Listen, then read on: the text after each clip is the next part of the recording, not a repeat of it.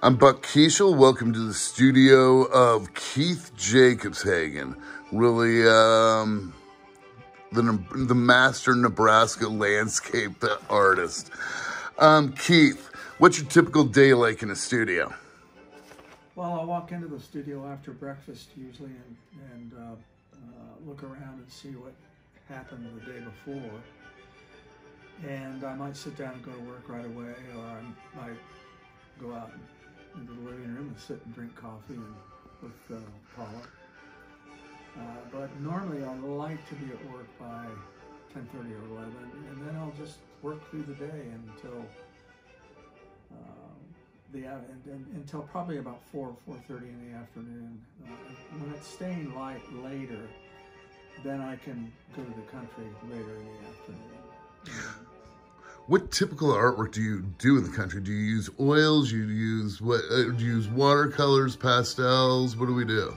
Well, I don't paint oils out there much anymore. I paint mostly watercolor studies in small drawing books, and I draw out there. And I also make photographic reference out there. That's great. That's great. Is there a particular way you like your studio set up best? Right now is the way I like my studio set up best, which is with two easels facing each other. And so I can, if I take a break from one painting, I can swivel around and look at the other painting and spend some time sort of thinking about that. How many pieces do you normally have going at once, painting-wise? Well, usually two. And right now, since we're getting ready for our show, I've got probably 3 or 4 different paintings that are in progress right now. Great, great. You know, are there things or objects that you keep in your studio that kind of inspire your creativity? Well, all my toys over there on that bookshelf, that low bookshelf. Going back to your youth? Going back to my youth, yeah. Lots of stuff there that gives me a real nice sort of charge of energy when I look at them. Makes me feel good. We can hear music in the background. Any particular type that you generally like to listen to while creating? In the morning, I want it mostly to be classical music, but by afternoon, I've switched to jazz. Nice. Yeah. And mostly contemporary jazz. Yeah, yeah. Now, when what are we working on right now? What do we have going? Well, this 30 by 30 painting, which is a road I found a couple of years ago. It's an abandoned road.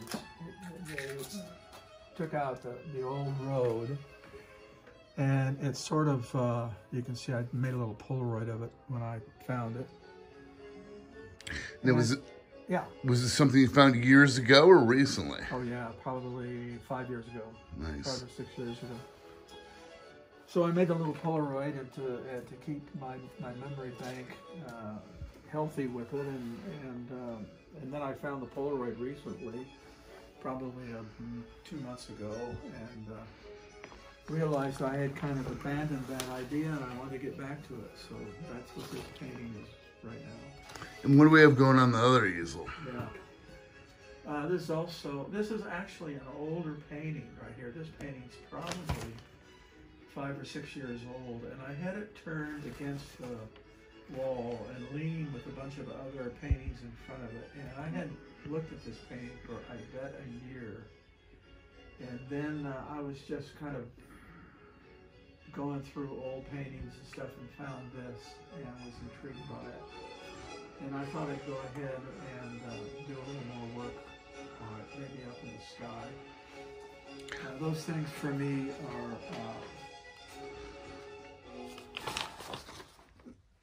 they sort of come in waves.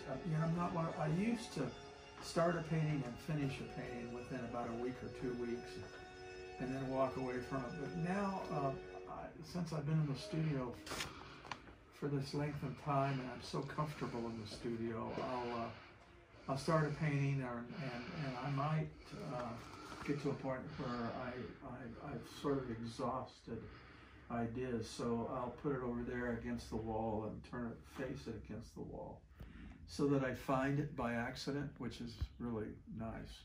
Nice. It's, you know, it can be a real surprise. Now, and so what surprised me was that that moon,